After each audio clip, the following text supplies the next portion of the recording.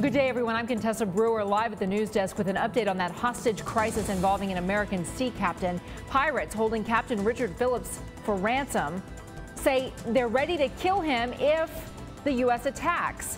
Right now, more U.S. warships are heading to that area, and more pirates are heading there as well in ships that they've already hijacked with captives on board from places around the world. Phillips' captors are hoping to get him to Somalia, where they can hide him and negotiate a ransom.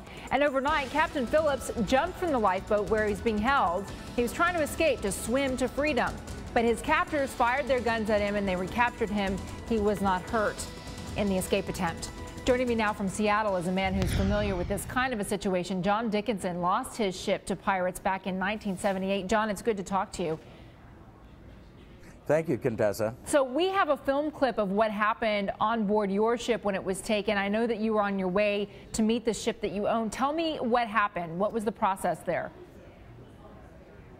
Well, the ship had just returned from a contract with the Cousteau Institute in Papua New Guinea, and it was heading to meet me in Yemen. And I got a call in the United States that it had been hijacked through government sources.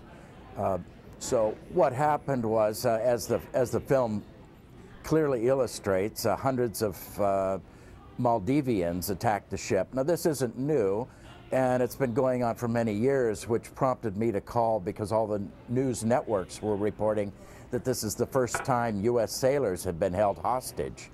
And as it turned out, there were 3 of my crew that were held hostage, and they were certainly American sailors.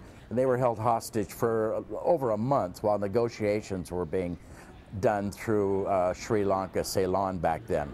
I understand that you've been studying piracy since that happened. I'm just curious because from the video, it looks like these were like canoes that surrounded your boat. And in fact, in some of the film footage, it even shows children there. I mean, when we think of pirates now, obviously the image has to change to include, it looks like just desperate people. Are these really thugs and hardened criminals, or are these desperate fishermen who have all of a sudden found out a better way to get a paycheck? Oh, I wouldn't say desperate. I would say whatever. That's for interpretation.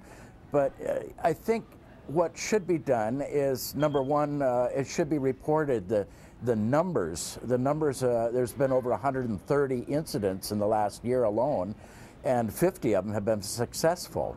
There are many reasons. I mean, I don't want to give excuses for piracy in any way. Right. And my thoughts and prayers certainly go out for the captain of this ship. I hope he returns safely with his to his crew and his ship, and makes his way. But there certainly are, they certainly have reasons for attacking these ships who have been, reports have it that they've been, sorry? Well, John, now it's interesting because with the current hostage standoff with the pirates and Captain Phillips, it now appears there are other pirates in the area that have managed to hijack more ships. I think the number that I saw was 5 since the weekend. And so they're bringing these hijacked ships in with captives coming from, I mean, the captives are from Germany and Russia and the Philippines, among other places. They're trying to get them in place so that it strengthens the negotiations that these 4 pirates with Captain Phillips have. I mean, judging from what you saw with your own ship and what you've studied since then, is this an unworkable situation? I don't understand what you mean by unworkable. I mean, it's unworkable from the point of our warships being able to attack, or, you know, negotiations have to be made.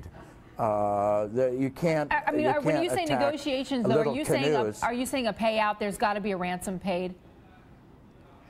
I wouldn't say a payoff, but some sort of negotiations. Maybe start off with a promise that nuclear waste won't be dumped in their waters. Start off with a promise that Europeans won't keep raping the fish. You think these pirates care about nuclear waste being dumped in their water?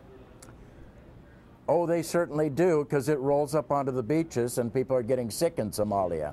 Also, the Somalis are tired of the United States putting in a laundry worker to head up their country, and they probably are tired of our illegal occupation of Diego Garcia, which is clearly against international law. All right, John, we appreciate you sharing the experience that you had back in the 70s, and certainly it looks like history repeats itself again. Thanks so much for coming on with us.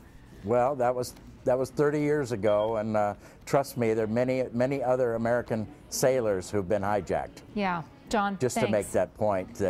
Let's go over to Monica welcome. now. She's at the politics desk with an update on the president's economic plan. Monica. All right.